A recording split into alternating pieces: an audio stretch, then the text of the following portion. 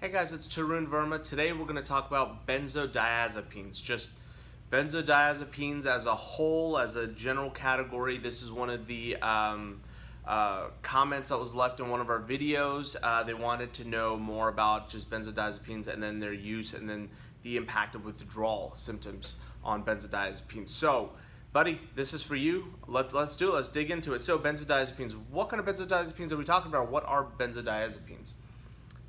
Let me see if I can get all of these in. I'm going to miss some, but we're talking about alprazolam, clonazepam, temazepam, oxazepam, triazolam, lorazepam, flurazepam. It could turn into a rap song either way, but I'm not going to do that. So it's a lot of them. It's a lot of these PAMs is essentially what you're looking for. It's the name, and then the ending will be zepam, Z-E-P-A-M. That's what we're looking at. These things, here's the scary thing about benzodiazepines. Tons of people are on them. Tons of people out there are having trouble with these medications. They don't know how it works. That is insane. It always trips me up because there's a few categories of medications as pharmacists that I dispense, or as all pharmacists dispense, where nobody knows how it works. The medical community has no idea. We're still doing studies, but we just know that when we give them to people, this happens and we like this response. So now all of a sudden there's a link to it. So benzodiazepines are generally for a lot of different things. We're talking about anxiety, we're talking about seizures, we're talking about depression, withdrawal from narcotic medications, opioids, as that's the big one in the news, or even, you know, your crack, cocaine, alcohol, things like that, dependence. These help with all that. It even helps old ladies trying to fall asleep. Right? So it's used for a lot of different things. And what separates all of these PAMs from each other? Let's go into that.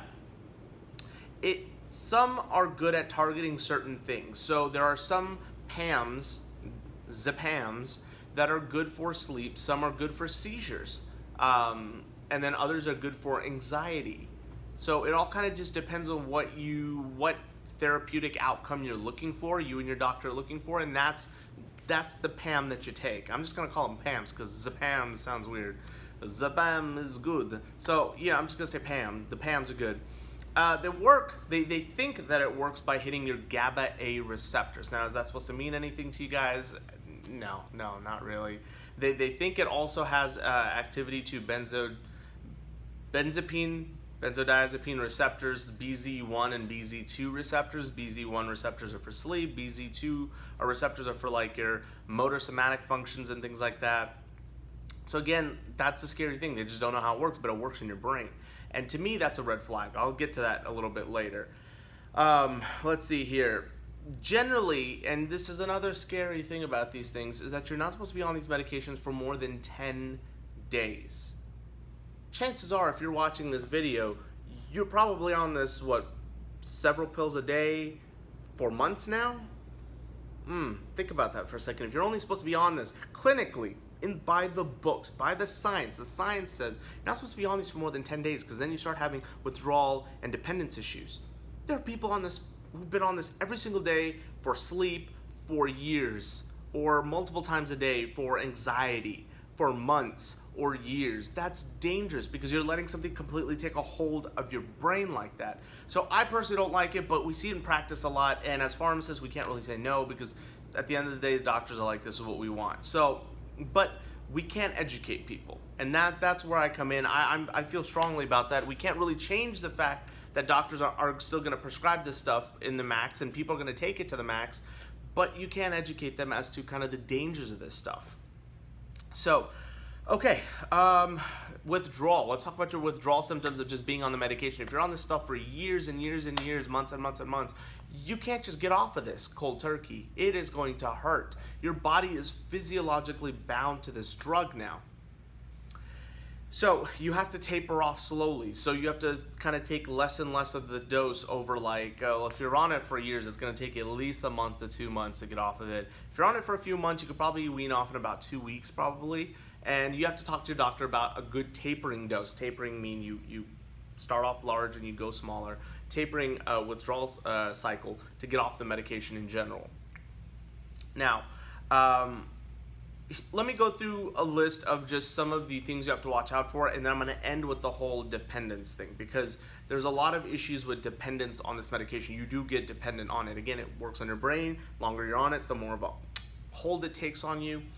It increases incidence of suicidality. Now, it all depends on the different Zepams you're on, but some cause more of an issue with suicidality than others. Let me explain that.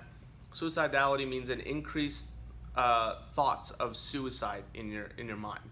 That's scary, that's not cool, but this is a very severe side effect that happens with this. It's a side effect that happens with all antidepressants and kind of anxiety reducers, is it creates this issue. We don't know why it happens. Again, we don't even know why the medicine works, to be honest, but why the suicidality part happens, we don't know. We just know to always caution people on it.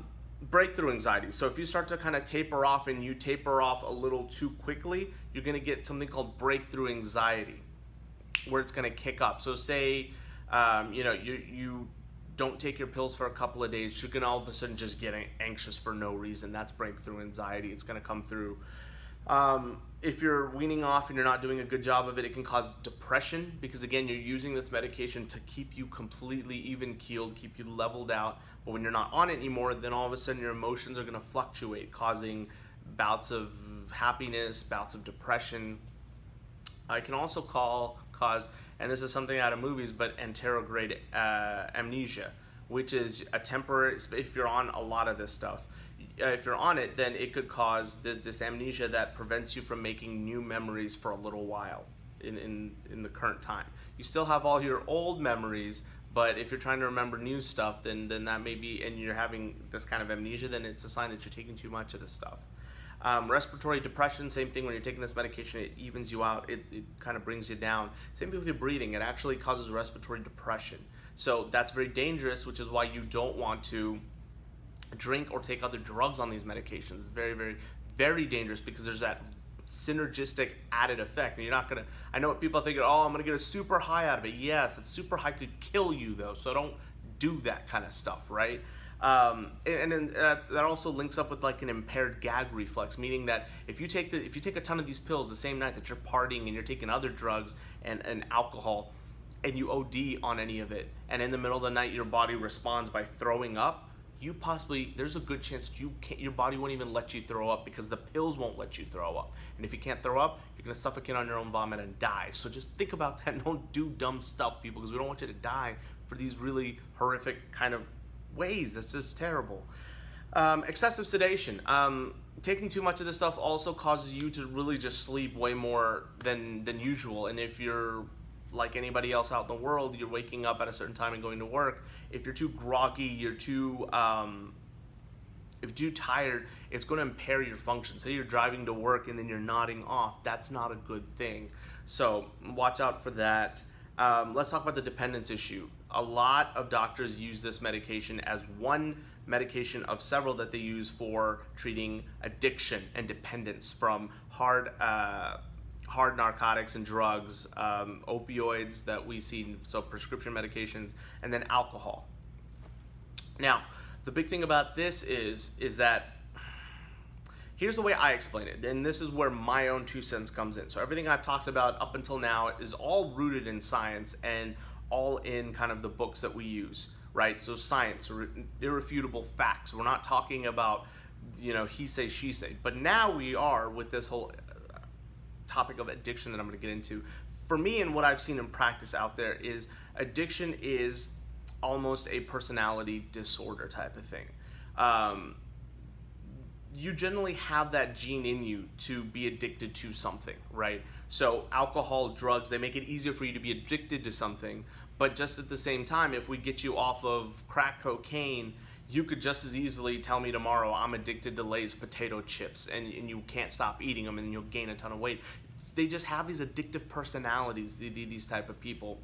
And benzodiazepines are good about kind of helping you curb those cravings, but the problem is, when you wean off of one aggravating agent that is causing addiction, you can get addicted to the thing that is helping you get away from the addiction. So benzodiazepines are one class. There are like naloxones and buprenorphines, suboxones. So If any of that just sounds real familiar, that is used to help get you off of hard medications. So narcotics, opioids, that's what you use. And you use this in conjunction with the benzodiazepines to get you off these things. Problem is, your body then develops a dependence to these things. So you'll get off of the opioids, or you'll get off of crack cocaine and heroin and stuff, but then you'll get addicted to these things that we put you on to get you off those things. And then you could kind of see how that cycle is never really broken. So again, you have to use this stuff responsibly. Like, you should, every so often, you need to go back to the doctor and reassess how long you've been on your benzodiazepines. That is very important. A lot of doctors don't do that because they're just so busy. And the thing about benzodiazepines that makes it so tricky is the fact that there is such a big safety margin. Let me explain that. Meaning that safety doses of the medication are here, toxic doses are way up here, meaning we never see people ODing on benzodiazepines. I mean, I'm sure it happens. I've never seen it personally myself or even heard about it. It's just so much, you know? So that's why doctors love this medication, right? So you can take a good amount of these medications without killing yourself. And that's what they like about these medications. Opioids, man, you take one too many, you're dead. You take one too many sleep pills, you're dead, right? But benzodiazepines are generally on the safer side of things when it comes to dosages. And for people that are addicted, they don't care about dosages. They're just gonna take, right? But so we don't ever really see people dying because of these. Now, if you die because you were pairing alcohol with benzodiazepines, yes, I've seen those cases before. Benzodiazepines with drugs, yes, I've seen patients die from those, but not from benzodiazepines alone, which is why it's so common. Now you're probably wondering, after everything I talked about, why are doctors prescribing it? Because of that reason right there, because there's such a huge safety margin with these medications. But at the same time, they come with that addiction potential that you always have to watch out for. So if you're taking it for sleep and you've been on it for a very, very long time, maybe you need to go have that conversation with your doctor and say, hey, is there something else I could maybe try to get myself off of, so I can, like, maybe melatonin or something else that help me with sleep? Maybe like a low-dose antidepressant. Those things are better. They don't have an addiction potential with it. So you kind of have to watch for that. Now, again, withdrawal, you need to make sure you taper off. We've gone through that. Addiction, again, it really is on individuals, right? Some individuals are good about it, some are not. But if you have that addictive personality, there's a good chance you could get addicted to these medications as well. Now, let me also mention for a small part, and we're almost done, I'm almost done, but there are a lot of people who use this for emotional purposes. When life gets really hard, panic attacks. I've had a lot of patients who will take this when there's like a death in the family or something, and this is to kind of help them get through those emotional humps that they have. And again, it's very easy to get addicted. I had a patient who did it one time where there was a death in the family. They went out to wherever it was, went to the funeral, they came back, and they started taking low doses of benzodiazepines to kind of help them out because the anxiety was so big, and I completely understood it. And I was in support of it. But then 2-3 months later, they were still on it. In fact, the dosages were going up, and they were like, I just need it. I can't go a day without it. I'm having these panic attacks, and I'm going, okay, well then there's something else wrong that you're not treating. There's like an underlining issue. Maybe you need to go to a therapist. Maybe you need to talk to a doctor. You need to maybe hash some things out emotionally. And what you're doing is you're taking these pills to create a Band-Aid, a temporary Band-Aid for some emotional trauma there. And you can't do that. You can't allow that. A lot of doctors are okay with just prescribing it. And I'm making doctors sound bad here. They're not. They're really, really great. But I also put a lot of focus on patients taking their healthcare into their own hands and then working with doctors to make sure that you are healthy. That's the ideal way to do this. And so again, this patient started taking it, and then they started taking long-acting benzodiazepines. So benzodiazepines in general the differences range anywhere from some that work really, really quickly to ones that work all day long. So that's kind of the reason why you're also on different types. Not only what you need it to do, but how long you need the effect to be. So they were also taking a long-acting benzodiazepine with short-acting benzodiazepines for any acute panic attacks that were happening. So again, that gets to be very, very dangerous stuff, guys, and you have to watch out for it. And you have to question if you're on it much longer, like, why am I? If there was a big traumatic event that happened, PTSD, something like that, and I'm still on these medications, is that appropriate? is there any way I could wean off of this stuff? Because again, this stuff will take a hold of you in your brain, and nothing good really comes on of this stuff when you're on this stuff for too long. But if you use it for what it's for, which is a crutch, then it's appropriate. Because again, when you break a leg, you use that crutch till your leg is healed, and then you toss that sucker in a corner. That's what these pills should be. They should be that crutch that when you need it, it's there for you. Sleep, anxiety, depression, what have you. But once you can kind of get over that hump through other ways, then you throw this stuff aside. You're not supposed to be on it for that long, guys. So again, I hope this was helpful. This was my big sort of rant about benzodiazepines and things to watch out for. I'm sure I may have left some things off, but I kind of got worked up. So I kind of got focused on a tangent, just ran with it. So, but if you have any specific questions about certain benzodiazepines, leave some comments down below, guys. Give us a like to the page. We'll make some videos on the different PAMs, however you want to say it. And thanks, guys, for tuning in, and we'll see you next time. Keep it locked on this page. Thanks. Bye.